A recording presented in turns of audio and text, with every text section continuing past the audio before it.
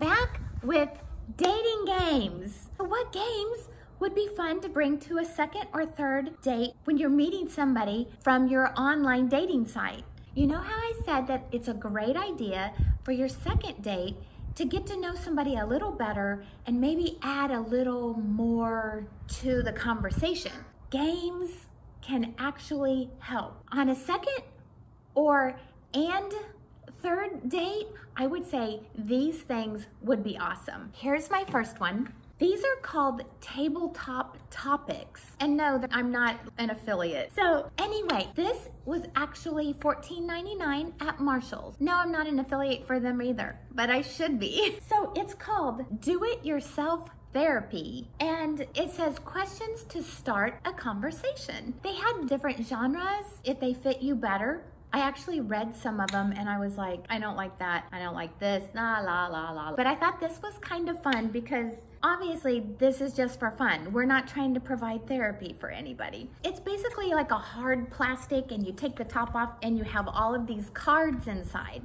And so one of the cards says, which of your mother's silly instructions do you still obey? These type of questions, they get people talking, and then you ask questions because, you know, it's like, well, my mom always told me, oh, I know. My mom always told me never go outside anywhere with a hole in your underwear because you never know if you get hurt. You have to go to the hospital in the ambulance and all of this stuff. Then they would know that you had a hole in your sock. Oh no, you never wear holes in your socks. I have no idea what my daughter would say. I'm sure there's a bunch of different things that I know as a mom I probably said, I just don't even remember them. Or maybe I don't think they're so silly, but she does. And even me telling you about this, I'm like jabber, jabber, jabber, jabber. That's how somebody picks something out of here. They start talking about something and it gives a topic for you guys to talk about. The one person told you about it and you probably asked them questions and then you say, oh my gosh, that sounds kind of like, and then you tell them about what silly thing that your mom always did. Or your friend's mom actually had that same silly rule that this other person that you're with said, and you tell them all about that and ha ha ha. Anyway, you have a great time. Then if the conversation starts to dwindle a little, then you can say, okay, well, let me try it. And it's your turn. And so you pick a card. And so you tell them, and then you say, well, what about you? And then they tell you all about the card. Okay, you've got to admit, that just took up a lot of time. And you might just kind of get over your anxiety or your awkward feelings and then start talking about things. A lot of times, if you just have a topic to get everything kind of going, then you can go all down all sorts of different paths and whatnot.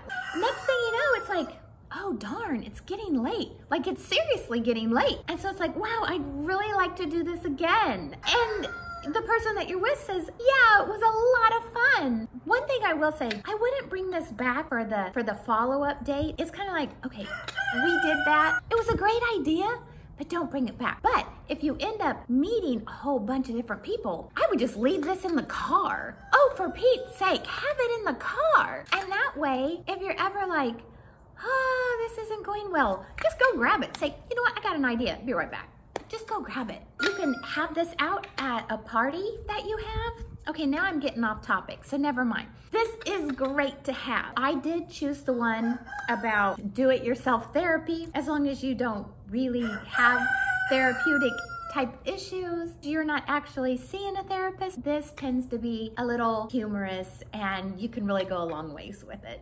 Anyway, tune in next time. I've got a lot more things that you can take to your second date. I hope these are helping you. I hope you'll go out and get a good game and they'll be completely appropriate for the setting. Anyway, until next time, like, comment, and subscribe, and let me know also how your dating is going. And if I can help you be more efficient, let me know, and I can come up with great questions, because I am full of questions. Until then, can't wait to see you again Saturday. Bye-bye. Hi, honey. Hi. Oh, my boy.